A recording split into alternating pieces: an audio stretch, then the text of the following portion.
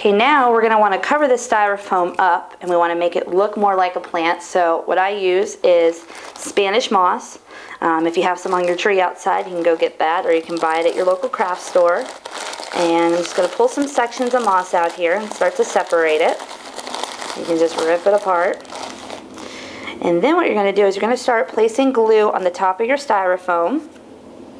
And you just want to do a zigzag motion and pull pieces of your moss apart and just start sticking to that glue.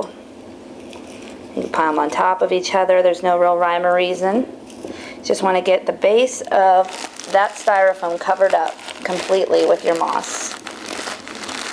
You're going to continue that in between your flowers all the way around the pot until you can't see any of that white styrofoam.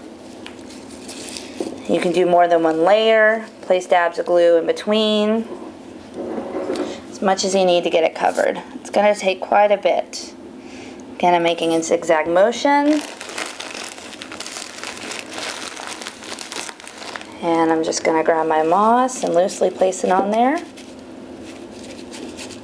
And I'm going to continue this process until it's completely covered.